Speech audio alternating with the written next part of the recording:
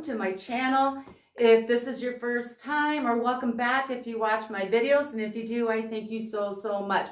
I love to upcycle clothes, and I love to share my passion with you. And today we're going to create a Lagenlook outfit. Now, I bet a lot of you who watch my videos probably know what Lagenlook means, but if you don't, it's a German word for layered look, and I've heard it pronounced Lagenlook. So that's what we're creating today, and the only thing we're actually making is one layer for this outfit, because the rest I already have made, and we're going to tweak some pieces just a little bit. So my first layer will be these harem pants. And I have tutorials for everything I'm going to show you, except for the scarf I'm wearing. It will be part of the outfit. But I'll talk about that throughout the video a little bit. So the first layer will be these harem pants. And then I want to create, this is just a white nightgown, cotton, just super lightweight and comfy. And we're just going to create some interest towards the bottom, because that will be our next layer over top of the harem pants. And then this blouse, I also have a tutorial for that. I'll put all these links in my description. And then will come the duster or kimono, whatever you like to call it. And then the scarf. And I actually have a purse dyeing in the washer right now, a dark green, and I'll talk about that. So now we're just going to do some simple sewing to make this look really cool at the bottom. And then we'll dye some things and I'll guide you through the whole thing. Okay, so I want to start by just adding some ruffles to the bottom of the nightgown. And I have two thrifted skirts on this hanger. There's a real short one and then this more basic cotton one. And I am going to use this for the ruffles, and I'll show you what I do. Okay, so this is the larger, more simple skirt. And the first thing I'm going to do is just cut the waistband off. And once I do that, see, this is lined. This is part of the reason I really love this skirt. It's a light, almost gauzy, not quite, but just a thin cotton. And it also has a lining, which is a light, thin cotton. And I will use, maybe not on this project, maybe not, but I will use all this light cotton. I really love that. But removing the waistband separates that lining from the top of the skirt. And I just want to deconstruct this skirt. So once I remove the waistband, I will cut the skirt open on one side, just so that I have a nice big piece of fabric to work with. And I'll do the same thing to the lining, cut it open on the side. Okay, so now that this is all cut open, it's pretty long, I want to make 5.5-inch ruffles to start with on my nightgown. So I am just going to cut a couple strips off of this. Now this one's textured. It has sort of a little bit of pleating. I'll cut 5.5 inches off the bottom, and this piece will be textured, but the next one will not be, and that's okay. It's really fun to mix and match different textures and patterns. So I just usually take my ruler and look at the 5.5, because I know I want 5.5, and just start cutting, and I move my ruler as I go, because this does not have to be absolutely perfect. And so I'll go all the way down, cutting it 5.5 inches, and then I'll come back to this one and do the same thing. I can't give you a measurement on how much length of a ruffle you'll need, because your nightgown's going to be different than mine. Your ruffles will be different than mine. I'm just making sure I cut quite a bit, and I can always come back and cut more if it's not enough. Okay, so now I have my 5-inch strip cut out. I have a couple of them, but I'm laying one out. This is the bottom of my nightgown right here, and I'm kind of laying it out to see where I want to sew it. And I want this one to come up on the side higher than the nightgown, because I want this little piece to peek out and kind of look like another layer underneath of that. And then I want it to come swoop down and extend past the nightgown a little bit in the middle and then back up. And so once I kind of lay it out how I want it shaped, I'm just taking some straight pins and I'm marking at the top of that ruffle. Just instead of, I don't want to use a marker, chalk won't show up. So this is just pretty much going to be my guide, these pins, when I go to my sewing machine. And this is a lot of fabric to work with, and you can kind of lose track of your line. You know, you would think you could kind of eyeball it maybe and just sew it, but there's too much fabric going on. It gets kind of confusing. So I'm just going to put a little pin at the top of this ruffle just to mark where I want it. Okay, so once I have this all marked, I hope you can see my pins. I'm going to turn it over and do the exact same thing. Lay my strip of fabric down, see where I want it, and I want mine to meet at the sides. You can do whatever you want with yours. So now it's time to sew my ruffle on. And what I will do is I'll take this to my sewing machine, and I always start at a side seam, and I will slide this into my machine, put the needle through my nightgown, and then I will take the edge of my strip of fabric and I will put that over top and put the needle through that as well. And then I will just sew this ruffle without, I won't pin it or anything. I will pleat it as I sew. So I'll do my stitch and back stitch, and I'll start sewing, and I'll fold this over on top of itself about 3/4 of an inch to an inch, and then I'll go another few inches, fold that over. 3 or 4 inches. So I'd probably come from this about 3 or 4 inches, fold that on top of itself between 3/4 of an inch or an inch, and just continue sewing. Here's the needle. I'll fold it over, sew a little more. Fold it over, sew a little more. And I will just follow those pins all the way around as I sew my ruffle. And if I run out of ruffle and I have to grab my second piece, I'm not going to sew these together or anything. This is a very forgiving look. I will just overlap it and continue to go. So I'm at my machine and I have the nightgown. I slid the bottom in and I put the presser foot down over top of that seam where I'm starting at the pins. And I'm just going to stick my needle in just so it doesn't move.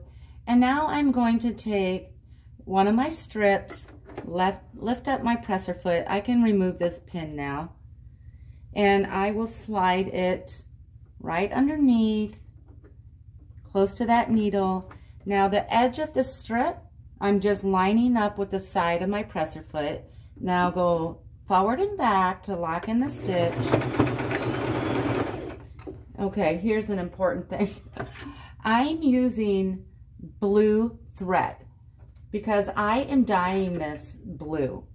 And a lot of times, if you're going to dye something, try to match the thread with the color of dye you're going to use, because a lot of times the thread will not dye. And then you'll have like weird white thread or something. So I'll start sewing a little bit, and then I'm watching my pins, my guideline, and I'm just going to overlap that. I'll do about an inch. Now I'm bringing that pleat, that fold towards me. You can go away if you want, but just try to stay consistent all the way around, whether you fold that towards you or away from you. So, and then I'll sew over top of that pleat. Here's my next pin. Now I know I can remove that. Come 3 or 4 inches, fold it over again. Sew to that. And just take your time because I'm following my needles here and making sure I have things lined up. I'm going to stick my needle in and reposition this a little bit. Now I can remove this pin. Make another pleat.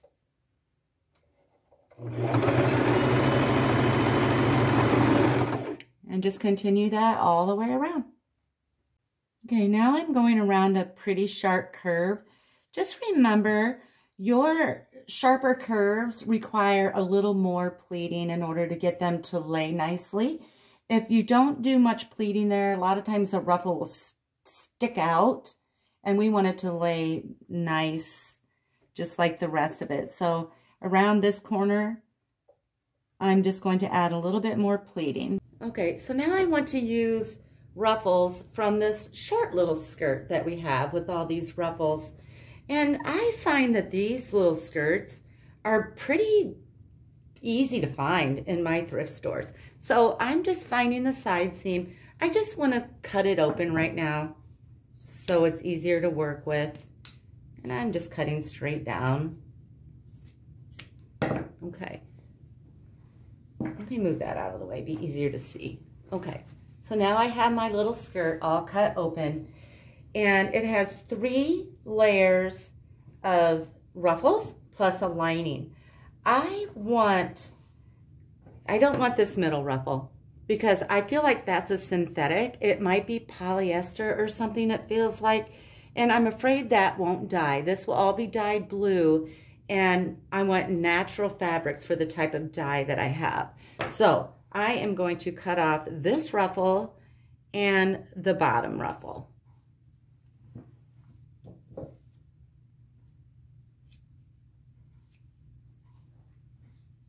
I'm just staying as close to that stitch line as I can. I'll get that one cut off, and then I'll get this one cut off. Okay, so I have my 2 ruffles cut out. One is 5.5 inches tall, and the other one is 3.5 inches tall. And I think that's great. I'm going to take advantage of those fun different heights. So in order to sew these on, I want to take my pins and create another guideline. Now what I'm going to do is start at the side, and I'm going to go 2 inches above this ruffle, and I'm going to stick a pin. And I'm just doing approximately 2 inches. Now I'm going to come to this side and mark with a pin 2 inches at the side seam where this ruffle is. I'll pin at the side seam 2 inches above the ruffle. And now I'm going to just look at these pins and just eyeball this. And you know, you could use a yardstick or something if you want, but I don't like my stuff perfect. So I am just going to stick pins, try to line up this pin with this pin, and basically make a pretty straight line all the way across. I'll stick a pin there, there, there, there, and here. And then I'll turn it over and do the exact same thing. Okay, so now it's time to sew my ruffles on. And I will pinch pleat it pretty much the same as I did this one. Just every few inches overlap it. But on this one, this is the front side of the nightgown. I want to see in the middle here, the large ruffle, and then I want the small ruffle to start. I want this to be asymmetrical, so that would end about right there, and then I want this one to start, because I just think that's really cool to have just the different lifts and levels here. And so what I'll do to create that look is I'm going to stick a pin. So I've pinned everything this way. Now I want to stick one pin in the front where I want that large ruffle to stop. And that will remind me, you know, remember we have all this billowy fabric everywhere. You don't really know where you are sometimes when you're sewing. So I just stuck an extra pin in here to know where I want to stop my large ruffle. And so I'll go to my machine. I'll start on the back side of the nightgown. And I will start about in the middle. Maybe you want yours more off center. Maybe you want the same size ruffle all the way around. This is your project. You do whatever you want. But this is the back side of the nightgown. I'll slide the bottom into the machine, stick my needle in about in the middle here, and then I will stick my large ruffle over top of the nightgown and put the needle through that as well. And then I will just pinch pleat it all the way around the side, across the front. I know this is a lot going on here, but across the front until I get to that pin that I put in this way. Then I know to stop. I'll cut my fabric off if there's any left. And then I'll start the small ruffle. I'll overlap that a couple inches and then continue all the way around to the back till I get to where I started with the large ruffle.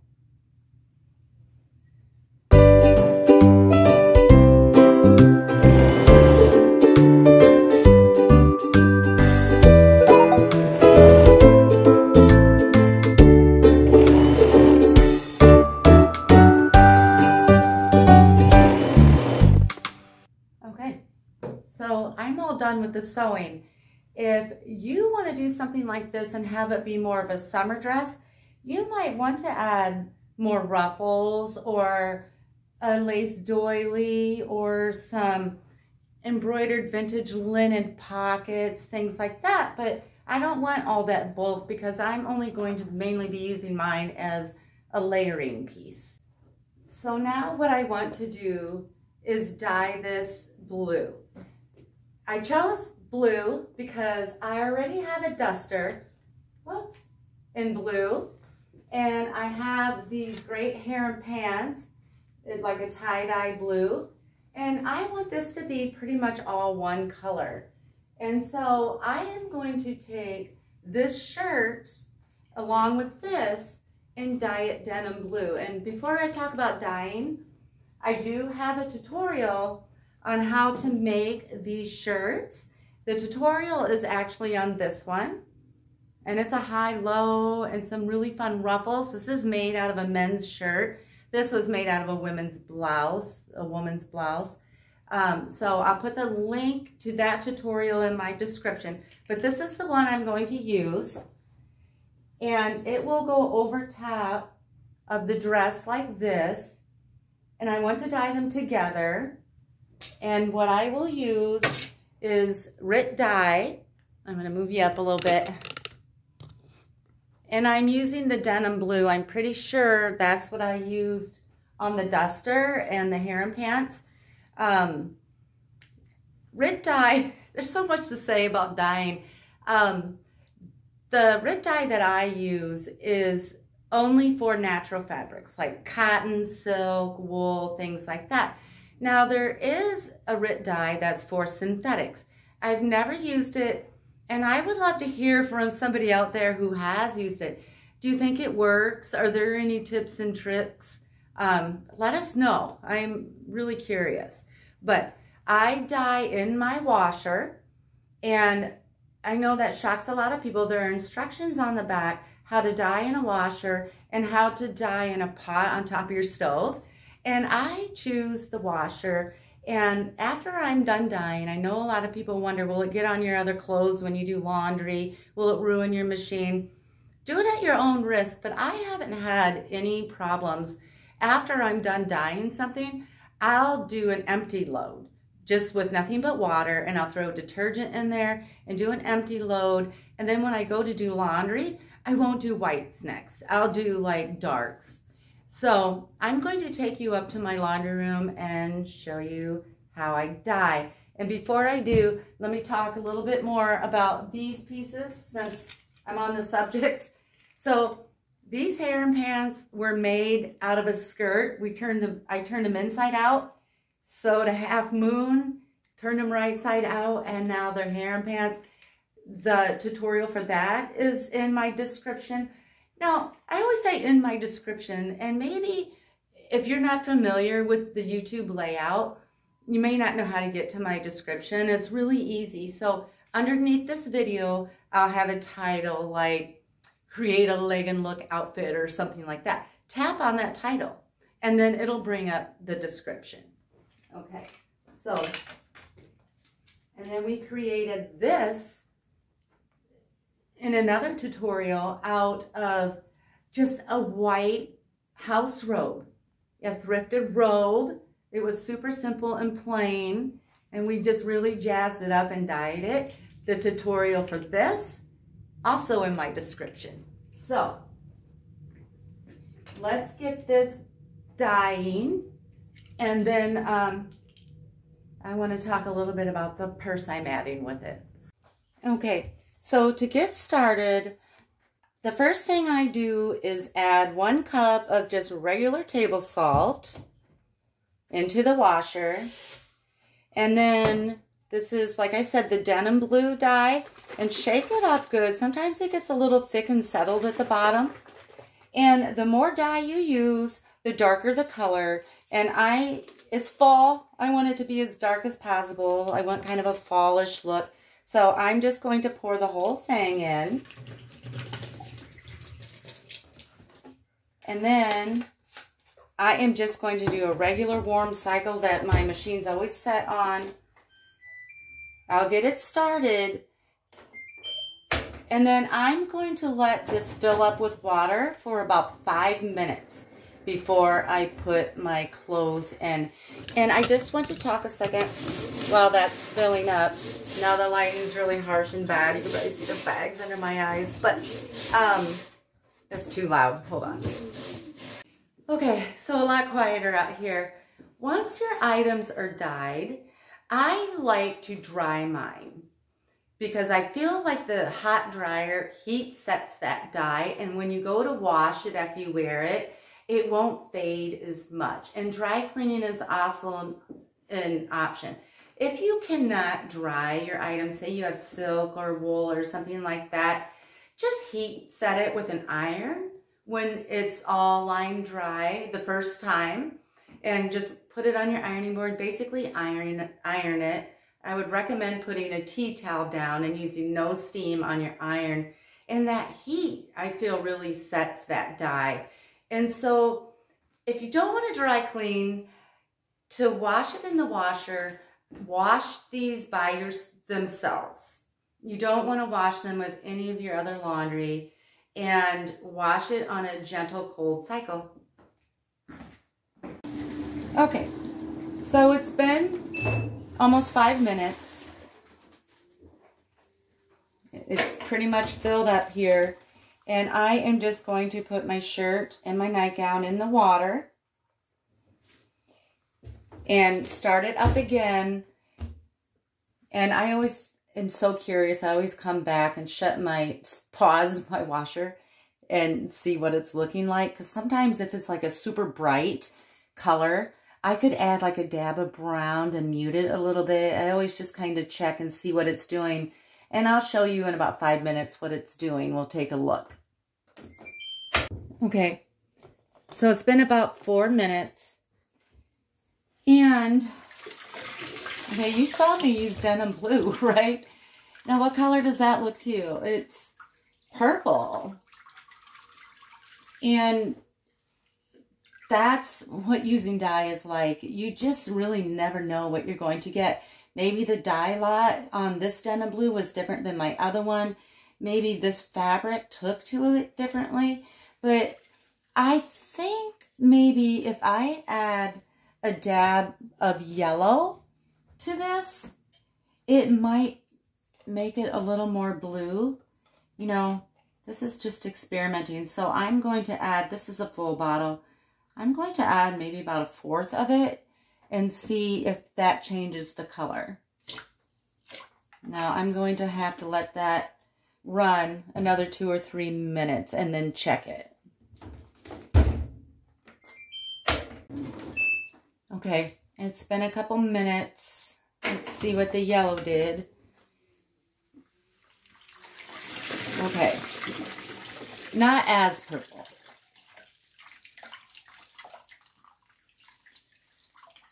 It's starting to become a little more blue, so that tells me that the yellow is working a little bit. I'm going to add more yellow in hopes that it works even better. So I'm just going to, it's about this full right now. I'm probably going to add down to about there. And cross my fingers. All right, we'll check it again. Okay, it's been a minute or two. Let's have a look. And we have blue, yay. You know, it may be this dark. Sometimes when it goes through, it still has to wash and a rinse to go through. Sometimes it will lighten up. But even if it's this dark, it's still in the same family as my duster and my harem pants. So it's going to work. No more purple. Yay. Okay, so I wanted a purse to go with this outfit, but I didn't want to dye it blue. I mean, I want it monochromatic all blue, but I wanted the purse to be a little bit different. So I actually dyed this purse, and I'll show you a before and after of it. And I do have a tutorial on this purse, sort of. So I have had this purse for years and years, and I thought it would be fun to do a tutorial on it. I made it before I started doing YouTube videos. So I created this purse, very similar, okay? And so the tutorial in my description is on this purse, but it's modeled after this one.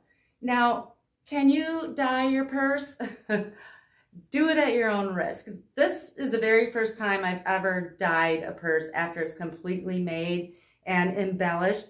And I've had this for years and years, and so it's had a good life. If it didn't turn out, or I didn't think it would get ruined, but you just never know.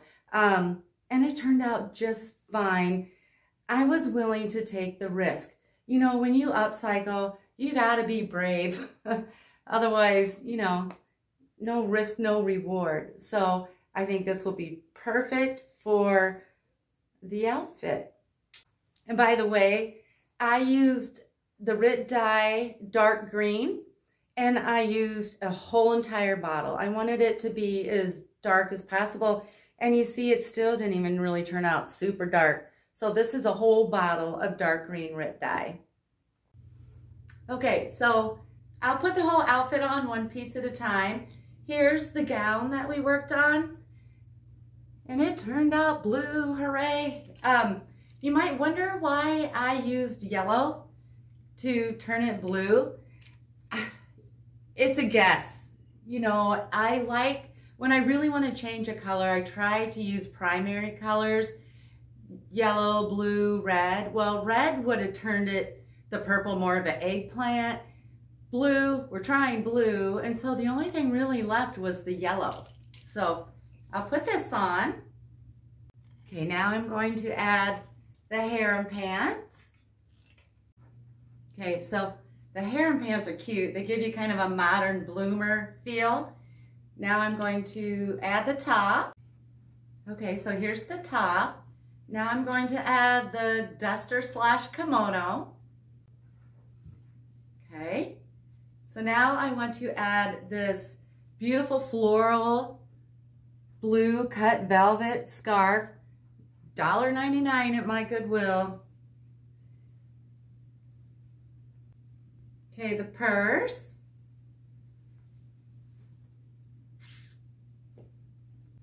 Okay, so now I'm going to add some clogs, a pair of tie-up brown boots, or some black combat boots, or some whimsical rain boots would be really cute with it too. Okay, here's the finished look. Couldn't be more cozy. So if you want to stick around for a little slideshow, I'm going to pull some pictures of some Lagenlook outfits that I've made and sold over the years. Now there's more of a modern twist on some of these. They're more of a boho layered look, and you'll see a lot of them on my life-size Barbie doll. I used to have a great mannequin that had a beautiful body and she made everything look good, but she'll be in a lot of the pictures as well. So thank you so much for watching.